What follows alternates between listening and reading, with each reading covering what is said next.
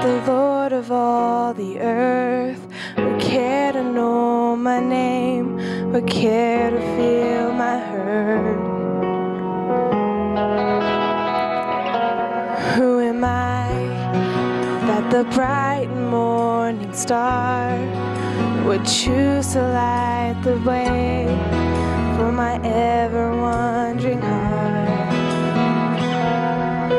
Not because of who I am, but because of what you've done. And not because of what I've done, but because of who you are.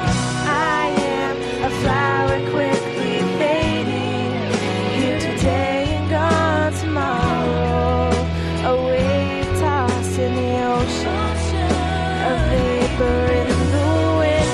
Still you hear me when I'm calling, Lord, you catch me when I'm falling, and you told me who I am. I am yours, I am yours.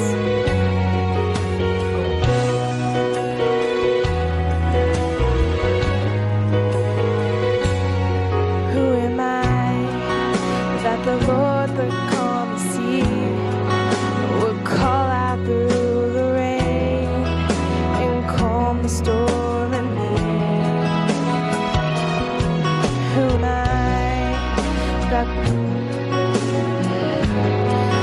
would choose to light the way for my ever-wandering heart? Not because of who I am, but because of what you've done. Not because of what I've done, but because of who you are. I am a flower quickly fading, here today and gone tomorrow, a wave tossed in the ocean, a vapor in the wind. Still you hear me when I'm calling, Lord, you catch me when I'm falling, and you told me who I am. I am yours.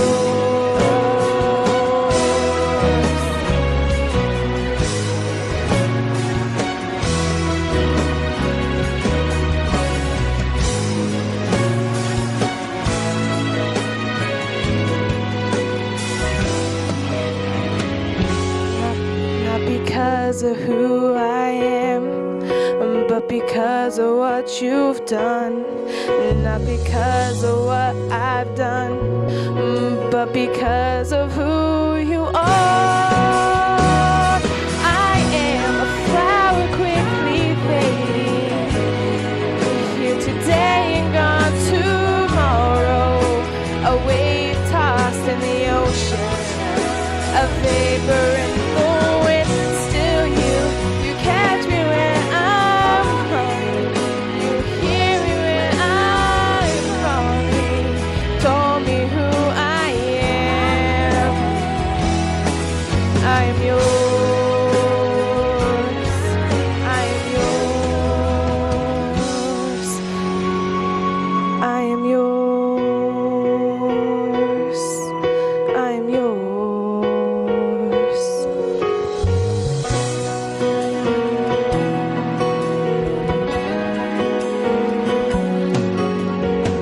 Whom shall I fear?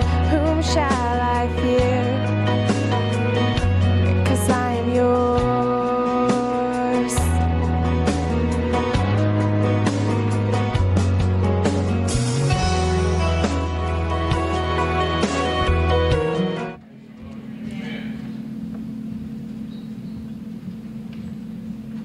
Thank you very much. Inadvertently, I forgot another announcement. So Randy Holly has let me know that for those of you who were here last Sabbath and heard Pastor Larry Kanzler speaking and referring to an event that happened, I guess a couple months ago, to where there was a a camp meeting, I think, or some sort of gathering at Kenneth Copeland's church where he had a guest speaker, Tony Palmer, a former evangelical minister that has come into the Catholic Church and is trying to actually fulfill one of the prophecies of the Protestant church grasping hands with the Catholic Church. Randy has made copies of that, the first part, or part one of that meeting, and if you're so inclined to desire a copy, there are copies that are available. Just when you have the opportunity to defray the cost, we're just asking for a $1 donation just to cover the cost of the disc and reproduction. And I understand that part two is coming and may be available very soon. So if that's of interest of you, I've seen part one. It is very intriguing, so I encourage you to take a look at it. I do believe it's available online as well, but it is very interesting to see the signs of the times and prophecy being fulfilled and coming to pass before our very eyes. So thank you for that, and appreciate your patience. Can we bow our heads for prayer? Heavenly Father, in thy name, Jesus, I just thank you and I praise you, Heavenly Father, Lord, for this moment, for this assignment, Heavenly Father. I thank you, Lord, for all those that pinch hit this morning, Heavenly Father, got out of their comfort zone and maybe fulfilled some tasks and some duties that they're not familiar with or haven't done before. But I just thank you, Lord, that this is all about you today, and it's for your glory, for your honor. And I come forth as your servant. Lord, I like to think myself as wait staff today, because you have prepared this message. You have prepared this meal, Heavenly Father, for the spiritual nourishment of our bodies. I come forth as your servant. I ask that you anoint my lips today, Heavenly Father, Lord, to deliver that which you've imparted into me. Lord, that I might appropriately, Lord, be a good steward of time, Heavenly Father. And I just thank you, Lord, for those that are here in attendance. Lord, I pray you open each and every one of our spiritual ears to hear all that you have in store for us today. It's in Jesus' name I pray. Amen. Today's message, or the message that the Lord has given me to share today, is what is your assignment? What is your assignment? If you have your Bibles, I ask you to turn to the Gospel of Matthew. Matthew chapter 25. I'm going to start at verse 31. Again, that's Matthew chapter 25. And we will be starting at verse 31. Flexibility. My glasses have disappeared. That's all right. Supernatural eyesight. Matthew 25, starting at verse 31. And when the Son of Man shall come in his glory, and all the holy angels of him shall sit upon the throne of glory, and shall set the sheep on the right hand and the goats on the left, then shall the King say unto them on his right hand, Come ye, blessed of my Father, inherit the kingdom prepared of you from the foundation of the world. For I was hungered, and you gave me meat. I was thirsty, and you gave me drink. I was a stranger, and you took me in. Naked, and you clothed me. I was sick, and you visited me. I was in prison, and you came unto me. Then shall the righteous answer him, saying, Lord, when saw we thee and hungered, and fed thee, or thirsty, and gave thee drink? And when saw we a stranger, and took thee in, or naked, and clothed thee? Or when saw we thee sick, or in prison, and came unto thee? And the King shall answer and say unto them, Verily I say unto you, inasmuch as ye have done unto one of the least of my brethren, ye have done it unto me. Even as a young child, this scripture, I'll be honest, it kind of scared me. I was probably even younger than my son, who's 12. And because even as those were kind of befuddled and thought they were actually ministering to Jesus himself and the opportunity to do so, and whether they appropriately completed that assignment or not, And then the tables are kind of turned, and it's like, it's really not about me. It's about my children and how you treat them. Even the world is kind to others. I mean, there are very benevolent folks out there, very caring, passionate people in all walks of life. But we as Christians are charged to go a step above, beyond the norm. We who have been armed with the truth of this gospel have not only a civic responsibility, but a spiritual one, to replicate Christ's nature and his character. I want to read two more passages, and I'll kind of tie these all together and tell you where I'm going. Let's stay in the book of Matthew, and let's go to chapter 19. And we'll start at verse 16. Again, that's Matthew chapter 19, and we'll start at verse 16. And behold, one came and said unto him, Good master, what good thing shall I do that I might have eternal life? And he said unto him, Why callest thou me good? There is none good but one, that is God. But if thou wilt enter into life, keep the commandments. And he said unto him, Which? And Jesus said, Thou shalt do no murder. Thou shalt not commit adultery. Thou shalt not steal. Thou shalt not bear false witness. Honor thy father and thy mother, and thou shalt love thy neighbor as thyself. And the young man said unto him, All these I have kept from my youth up. What lack I yet? And Jesus said unto him, If thou wilt be perfect, go and sell that thou hast, and give to the poor, that thou shalt have treasure in heaven, and come and follow me.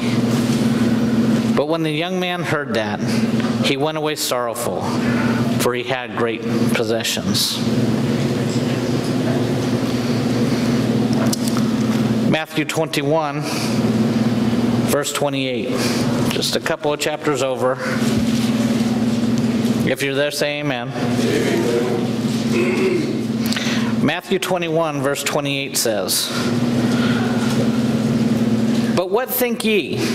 A certain man had 2 sons, and he came to the first and said, Son, go work today in my vineyard.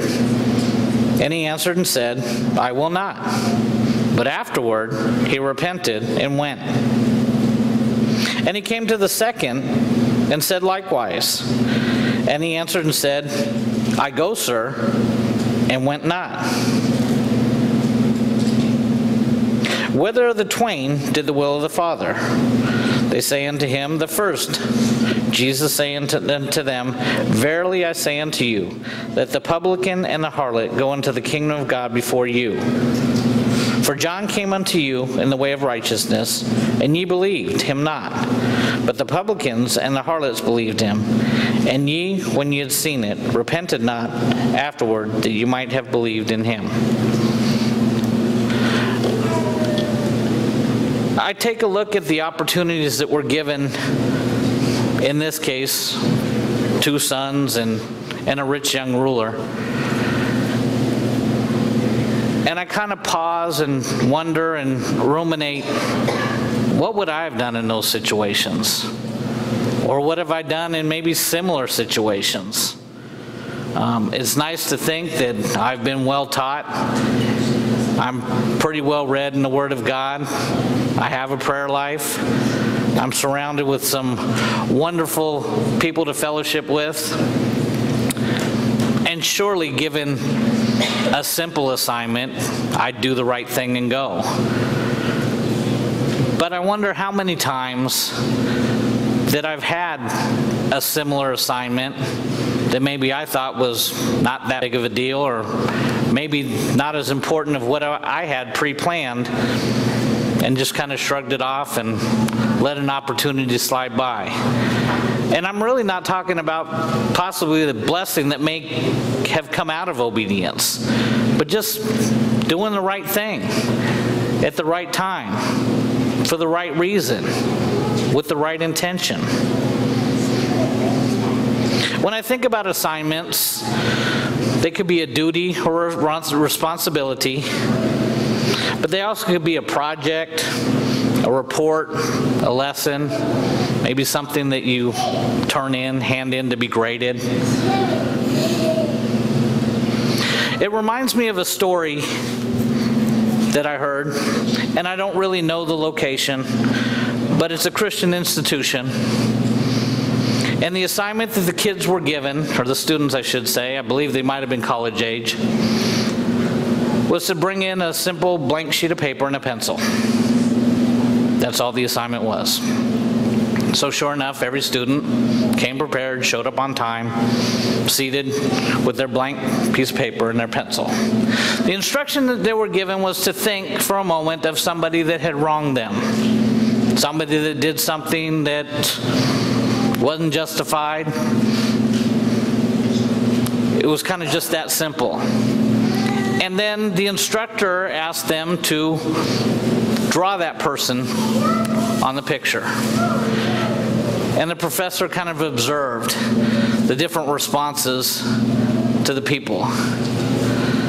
Some people drew caricatures that distorted maybe a large nose or big ears or something that just really kind of poked fun at what they looked like. And others, with great detail, as an artist would, etched a perfect sketching of what that person's profile looked like. So he asked all the students to stand up in a single file line towards the front of the classroom, each with their paper in hand. So one by one, the first student was able to hang their picture on an easel on the wall and was handed 3 darts. And so the opportunity was given to seek revenge on that person that had wronged them. And again, this professor observed as some people used all their brute force to wing that dart as hard as they can. All that pent-up hostility could finally be vented and exact revenge on that person without doing any really physical bodily harm to anyone. So while some, again, used as much strength as they could garnish up and winged with the velocity that they could generate towards that dartboard,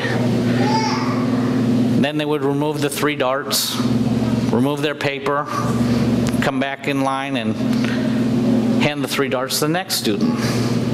And this continued on. And again, while some used strength, others used precision. It's like they were trying to strike right for the eyes or right for a portion of that picture. And again, mind you, this is a Christian setting, a Christian university. Finally, after about a dozen students or so get through, the professor said, "Okay, stop. We're done." There was still half the classroom that hadn't had this opportunity. And again, he observed as the first half, had this satisfaction of finally getting back and finally exacting revenge. And the others were highly upset and caught themselves being vexated. Everybody got their turn, I didn't get mine. He had them sit down and continued to see half of the classroom satisfied and at peace. And the other half of the room, their feathers ruffled as if they had been unjustly taken away the opportunity that was rightfully theirs.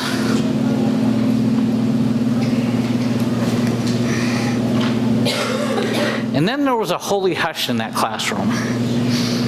As that professor walked back up to that dartboard and removed the pictures and the blank piece of paper that had covered it. And there was a precious portrait of our precious Lord and Savior, Jesus Christ. And he uttered the same words we read just moments ago. "When you've done this to the least of my brothers, you've done this to me." And that picture of our Lord and Savior was maimed, distorted, torn, and almost beyond recognition. So it hurts my heart to think, what would I have done in that situation? Would I have been the one that, I'm not an artist, I can't draw a stick figure, and it really doesn't matter because it will really be the intent of the heart. You know, who would I have picked on that picture? And what would my response been? Would I have wailed those darts as hard as I could? Would I have tried to strike with precision to affect some sort of bodily injury if it was really in the case? Or would I be the one grumbling in the back of the room that didn't get the chance? I don't know. I don't know. I would like to think that I would have been bigger than that I would have seen it for what it was, that maybe while standing in line and praying that God would have showed me, hey, don't fall for the trick of the enemy. Don't allow yourself to be deceived. See this for what it is. I just don't know. So I ask, what is your assignment? What is my assignment? What are we here for? I believe that each and every one of us has a gift, a plan, and a purpose that has been orchestrated by God from the beginning of time. And I believe it is our duty, in obedience, to walk that out with a right spirit, with a pure heart, and a cheerful countenance. I think of the story of Mary and Martha when Jesus came to visit, and how Mary was so excited and it was just ready to take advantage of this opportunity to sit at the Lord's feet and hear what he had to impart. And I think of Martha getting caught up in the busy work of life and just trying to make everything perfect and, you know, sweep that floor one last time and straighten the curtains and just make the perfect setting. After all, this is our Lord and Savior coming to visit. And again, I put myself in that situation and wonder, which one am I?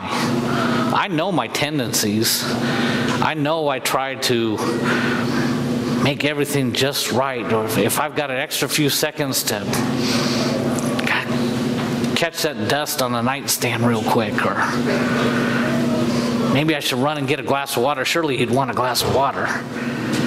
And I might miss the very most important thing that he might say, because I'm trying to make something perfect for the one who is perfect. I think of Abraham and the test that he endured. I've got a son, 12 years old. I couldn't imagine. I could not fathom answering the call like Abraham did.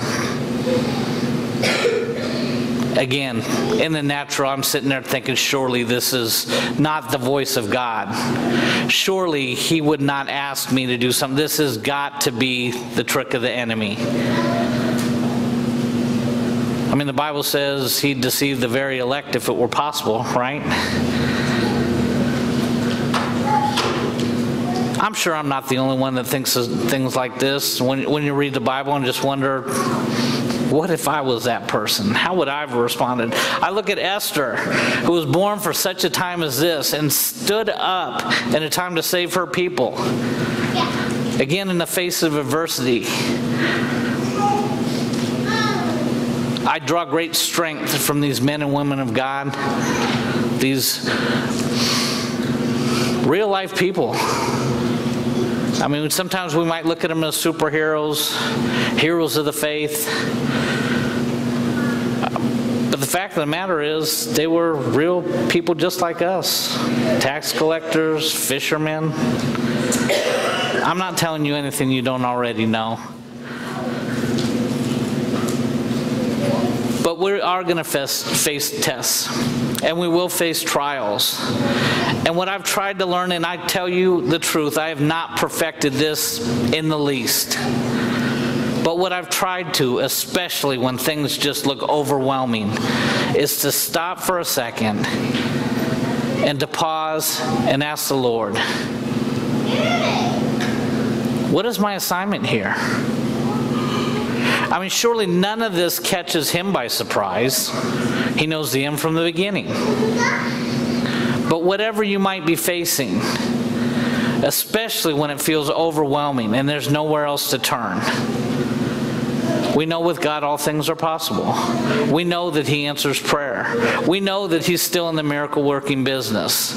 And we know that he desires to use us in situations and circumstances to bring glory to his name, to bring others into the fold, to get more names written in the Lamb's Book of Life. So what is your assignment? Let's go to 1 Corinthians chapter 12. I find this chapter so encouraging, especially when I was a young Christian, but even now that I'm a little more seasoned, still feel like I'm in my youthful years as a Christian.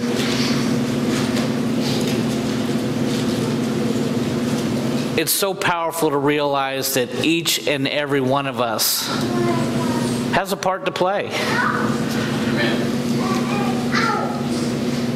Let's start at verse 12. Again, 1 Corinthians chapter 12, verse 12. It says, "For as the body is one, and hath many members, and all members of that one body, being many, are one body, so also is Christ. For by one Spirit we are all baptized into one body, whether we be Jews or Gentiles, whether we be bond or free, we have all been made to drink into one Spirit.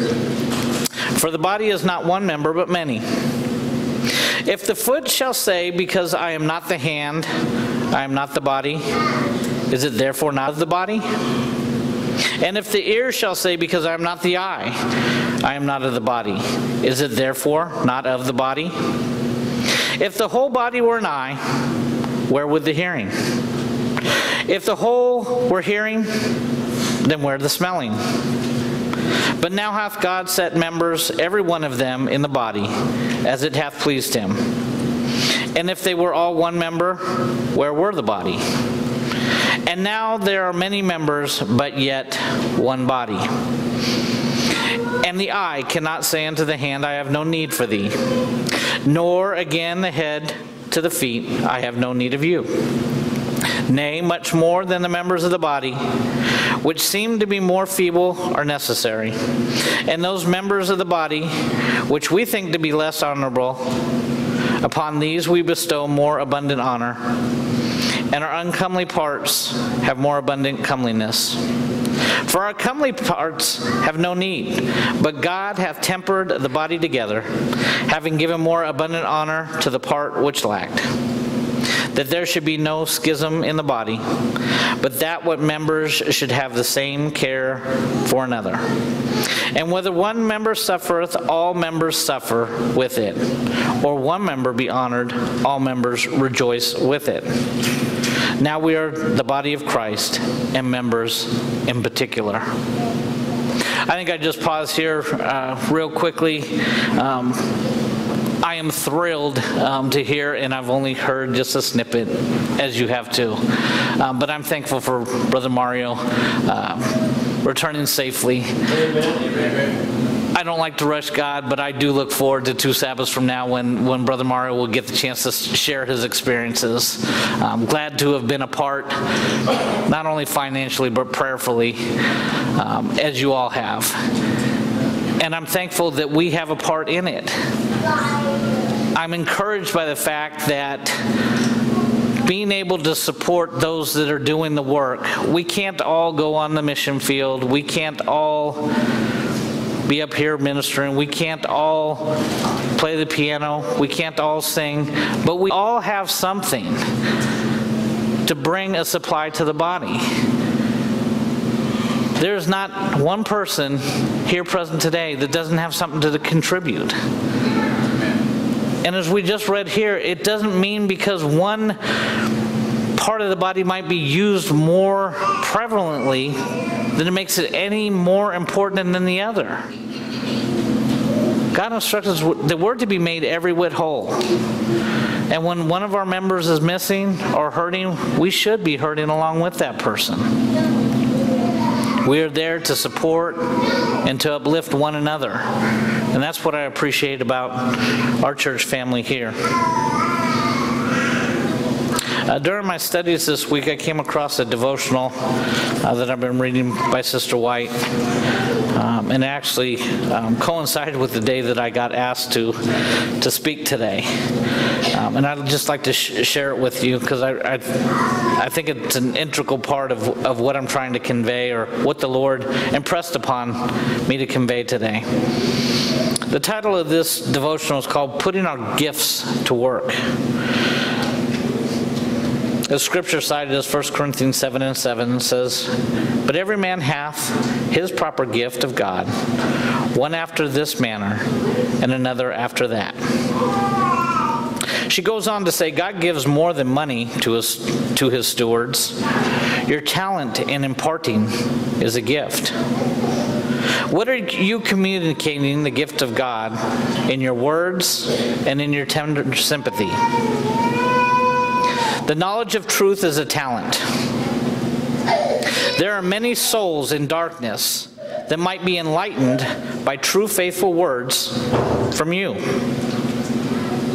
There are hearts that are hungering for sympathy, perishing away from God. Your sympathy may help them. The Lord has need of your words, dictated by His Holy Spirit. The first work of all Christians is to do a search of the Scriptures for earnest prayer, that they may have the faith that works by love and that purifies the soul from every thread of selfishness. If the truth is received into the heart, it works like good leaven, until every power is brought unto subjection to the will of God. Then you can no more help shining than the sun. All natural gifts are to be sanctified as precious endorsements. They are to be consecrated to God, that they may minister for the Master. All social advantages are talents. They are not to be devoted to self-pleasing, amusements, or self-gratification. The gift of correct example is a great thing, but many gather about the soul an atmosphere that is malarious. The gifts of speech, of knowledge, of sympathy, of love, communicate a knowledge of Christ. All these gifts are to be converted to God. The Lord stands in need of them. He calls for them. All are to act a part in preparing their own souls and the souls of others to rededicate their talents to God. For every soul, every gift is to be laid under the contribution to God. All are to cooperate with God in the work of saving souls. The talents you possess are given you to make you efficient co-laborers with Christ. There are hearts hungering for sympathy, perishing for help, and assistance God has given you to give to them. Amen.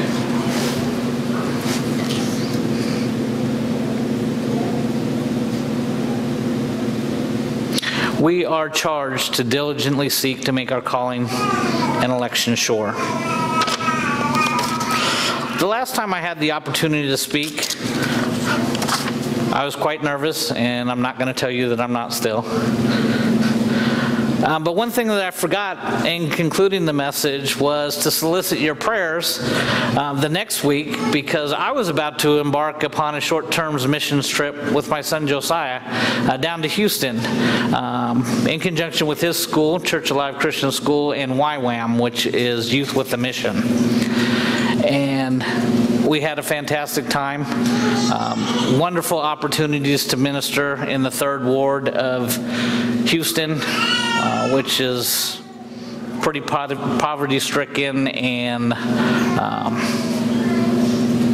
there's there's a lot of bad things that go on in that part of town. And one thing that I kind of embarked upon, or in preparing for the trip, was really, again, to seek what my assignment was. Why am I going? I mean, other than the willingness to help. Why are you choosing me to go on this trip, to this location, with this group of people, to work with these ministries, to minister to whom? And so I spent the bulk of my time trying to pray and really trying to exercise the spirit of discernment to answer a situation that maybe if I just go in and all the joy of going and having a good time and being a part of some great work, really missing the mark of what's your responsibility here? I think one of the most satisfying parts of this trip was actually watching my son kind of break out of his shell. It was his first trip. He was able to participate in a couple of dramas, and it was really great to see him use some gifts and talents that maybe hadn't been utilized before for his glory. And I'm speaking specifically of a time that we went to the projects on the north end of town. And we were partnered with a ministry called CAT Ministries. And CAT is actually an acronym for Church Activity Truck. And what this truck is, it's a regular box truck, but half of it folds down into a stage. So they actually have a mobile church. They drive it right into the hard top, the black top of the parking lot, and they lay out some blue tarp, and the kids come, and there's rules that they have to stay on the tarp during the whole service and participate and not be distracted. And really and truly, this is really the only church these kids get to go to, because their folks don't bring them to church. So they come by the tens. We probably had between 50 and 100 kids, ranging from infants all the way up to,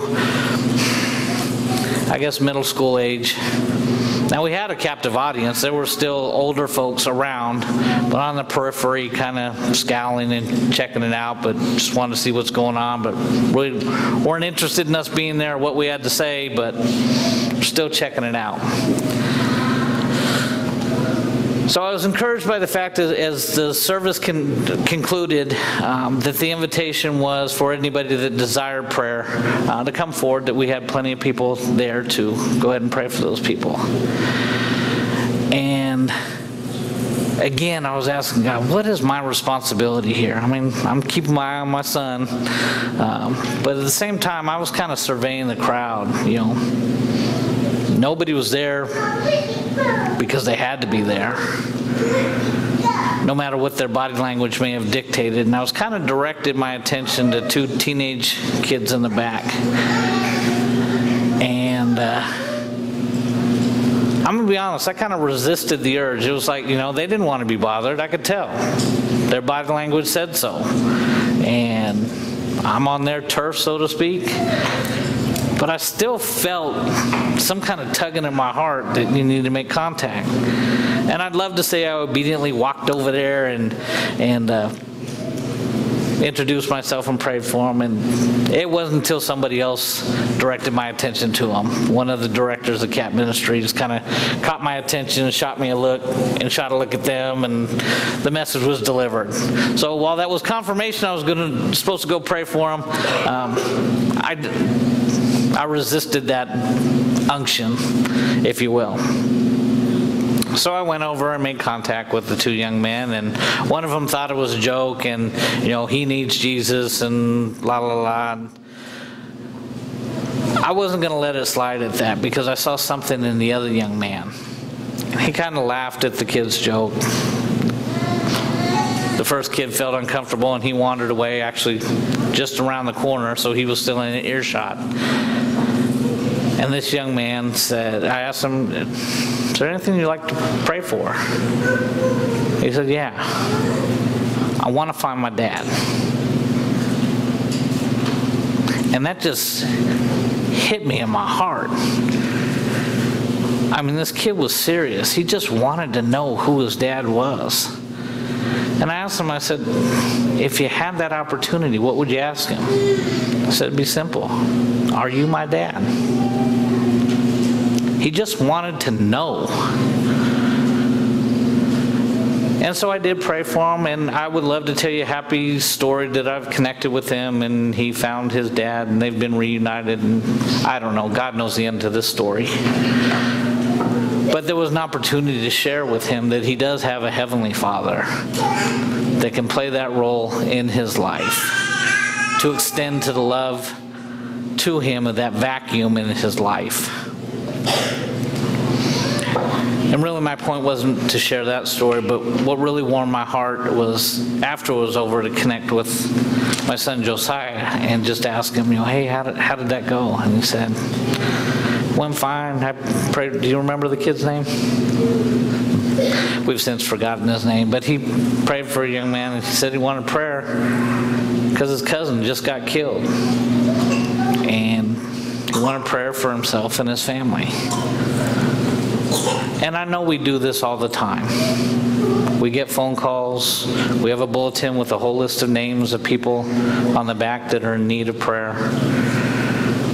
We have social media. It's very easy to put out a prayer request, and boy, within minutes, I mean, we could literally have hundreds of people all over the nation, all over the world praying for our petition. And I think we need to utilize that. But there's a key to being obedient when these opportunities present themselves for us to answer obediently. Don't put it off. Oh yeah, I'll remember you. I'll be praying for you. And I'm talking to me now. A lot of times I do that. I'm guilty of saying, hey, I'll be praying for you. Right there, right then. There's no distance in prayer. We can address that wheresoever two or three are gathered in your name, there he is in the midst. God answers prayers. I'm going to tell on myself, I had an incident that happened about a month ago. Some of you know my job has me travel more than I would ever like. Not terribly too much, but several times during the month I'll take day-long trips. I've got clients up in the Kansas City area and Tulsa area, so that's not too far. I mean, it's a round trip, and I've got some up in Topeka. Anyway, this particular morning I was headed to Kansas City. And just like all of you, I'm sure you say prayers as you get out onto the road, never know what you're going to face. I have a poor habit when I'm taking a long distance trip to wait before I get on the interstate. There's just something about, okay, now this trip is beginning, and again, a poor habit on my part because there's a distance between my front driveway and the interstate. This particular morning, I left a little earlier than normal. It was right about 7 o'clock, and I was traveling east on Highway P, and so at that time, you imagine the sun is glaring right into my eyes. So I'm driving very gingerly, more so than normal, because I really can't see more than 50 feet in front of me. So I'm not driving the speed limit. I come to the very first intersection of P and N. And so I, glance to the north, and I see a truck coming southbound, and you know what? He's got a clear shot. The sun's not in his eyes, and he does the little Hollywood stop, or maybe out in this part of the country we call it a farmer stop, where you just kind of tap the brake, and he comes right through the intersection. I mean, the stop sign, 7 in the morning. I don't know if he looked and glanced and didn't see anything. I don't know if I was closer than he thought. And I mean, he didn't slow down. I mean, he just tapped that brake. And I mean, he was headed right for my door. And so I grabbed that steering wheel, rode that horn as hard as I could, and turned the veer out of his direction. And to be honest with you, I closed my eyes and braced for impact. I mean, I thought surely he was going to hit me. Car stopped right before going down into a ditch, and I can't believe it, and I'm so thankful I didn't utter anything I shouldn't have. I thank God for that. Immediately went into prayer, and the prayer that I should have prayed before I left the driveway, started to pray, Lord, I just thank you for your hand of protection. I asked you to dispatch angels around and about my vehicle as I head to my destination. And I corrected myself, and I said, Lord, you've already dispatched angels around this vehicle, because there's really no physical explanation for us not have collided. So you obviously have angels. I'm just asking for a few more, because I don't know what I'm going to encounter up to Kansas City and back. And so once again, and so anyway, just to further the story, kept on going. Our eyes met in his rearview mirror, and the look of disbelief on that driver's face was kind of like, what's wrong with you? What are you honking at me for? I mean, this man clearly never saw me at all, like I wasn't there. And while my perspective was much different, his was just like, you having a bad day? You're honking at me? I'm minding my own business? And again, I sat back, and I know God did this to me. How many times, I mean, because he clearly didn't see me. There was nothing that alerted him to my presence ever until I honked my horn. And I wonder how many times I've been that person that just didn't see somebody. I mean, I'm not even talking about just driving. I mean, how many times, I don't know, maybe you're like me. Has anybody ever been to Walmart shopping around and they see somebody that maybe they haven't seen in a while or whatever, and have a real close brush with them, and they just keep on walking, and it's like, they didn't even say hi, nothing. It's like, I mean, we were 5 feet apart, and they just kept on going. And you're like, they had to have seen me. Have you ever had that happen? I'm seeing a couple of heads shake yes. And I wonder how many times I've turned around and done the same thing. And I'm the topic of the dinner table. I saw Steve Schkett in Walmart. He walked right past and didn't say a word. I don't know what's going on with him. I have no idea what I could have possibly done to him for him not to say hello. Didn't even acknowledge me.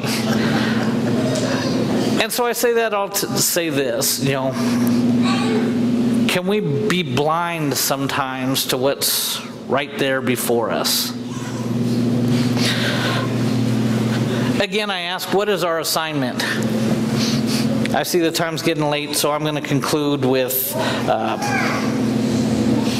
one of the best finishers of all time. We all know the story of Stephen being stoned, and he graciously, in his final utters of breath, says, lay this sin not to their charge. I mean, what a wonderful way to finish your assignment, serving for Christ as a first martyr. I think about Paul. When he was Saul, he didn't start off so good. I mean, he thought he did. He thought he was doing something right, but has his encounter in Damascus, and in Acts chapter 20, he's able to utter the words, I've finished my course, I have not shunned to teach you the whole gospel. I mean, what a great way to finish. But again, the greatest finisher of all time, and I know these weren't his last words that he uttered here on earth. But John chapter 17, we know our Lord in the Garden of Gethsemane prays this wonderful prayer. These words spake Jesus, and lifted up his eyes to heaven and said, Father, the hour come. Glorify thy Son, and thy Son also may glorify thee, as thou hast given him power over all flesh, that he should give eternal life, as to many as thou hast given him. And this is life eternal, that they might know the only true God, and Jesus Christ, whom thou hast sent. I have glorified thee on earth.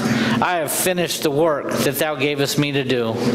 And now, O Father, glorify thou me with thine own self, with the glory which I had with thee before the world was. I have manifested thy name unto the men which thou gavest me out of the world. Thine they were, and thou gavest me, and they have kept thy word. Now they have known that all things whatsoever thou hast given me are of thee. And I have given unto them the words which thou gavest unto me, and have received them, and have known surely that I came out from thee, and they believe that thou didst send me. I pray for them, I pray not for the world, but for them that thou hast given me, for they are thine, and all are mine, and all are thine, and I am glorified in them. And I am no more in the world, but these are in the world, and I come unto thee. Holy Father, keep thou thine own name, whose thou hast given me, that they may be one as we are. While I was with them in the world, I kept them in the name, that these that thou gave me I have kept, and none of them is lost, but the son of perdition, that the scripture might be fulfilled. And now I come to thee, and these things I speak to the world, that they might have my joy fulfilled in themselves. I have given them thy word, and the world hath hated them, because they are not of the world, even as I am not of the world.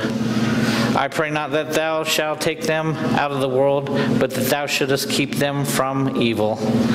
They are not of the world, even as I am not of the world. Sanctify them through thy truth. Thy word is truth. So what is your assignment? Let's bring this thing full circle. Brother Gary was kind enough to read the opening scripture. And let me just repeat it. Mark chapter 10, verses 6 and 7.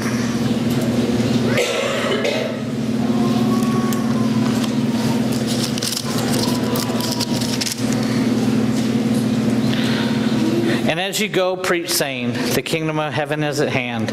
Heal the sick, cleanse the lepers, raise the dead, cast out devils. Freely as ye have received, freely give. What is your assignment? Church, there's a dying world out there, and we are charged with the responsibility of replicating the character of Christ to share the gospel. What is your assignment? To love the Lord your God with all your heart, with all your soul, with all your mind. What is your assignment? To love your neighbor as yourself. What is your assignment? Preach the gospel in season and out of season. Reprove, rebuke with all long suffering. What is your assignment? For here's the conclusion of the whole matter. Fear God, keep his commandments, for this is the whole duty of man. Amen. I'd like you guys to join me in singing our closing hymn. Number 530, It Is Well With My Soul. Thank you, Jake. Number 530, It Is Well With My Soul. Please stand.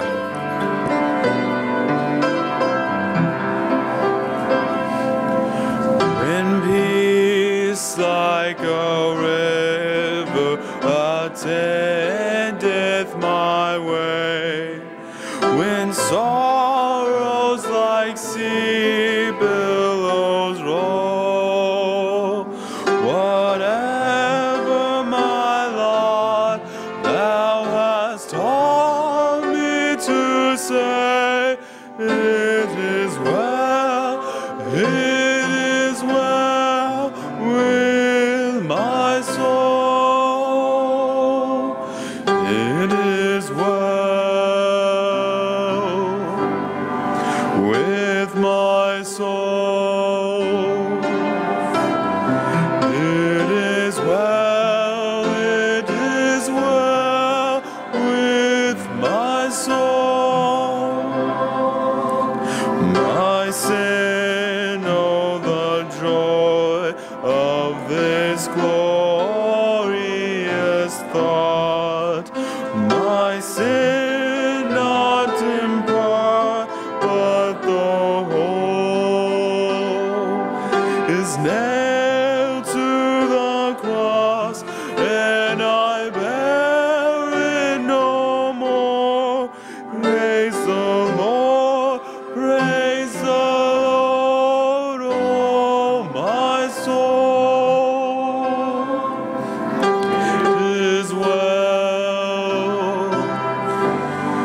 with my soul. It is well with my soul.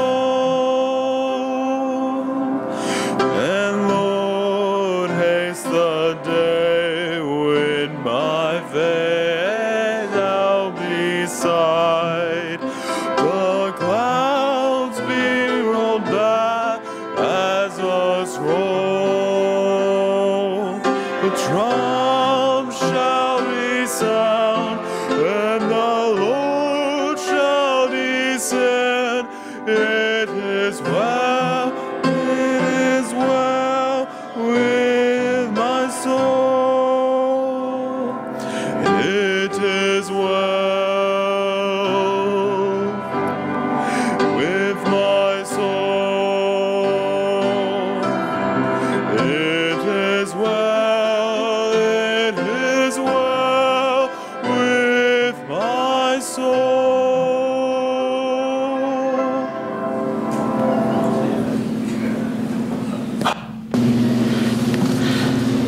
Well, my assignment here is complete. But I would charge you with this assignment should you choose to accept it. Let's take the next 7 days and search and seek out an opportunity to just go above and beyond.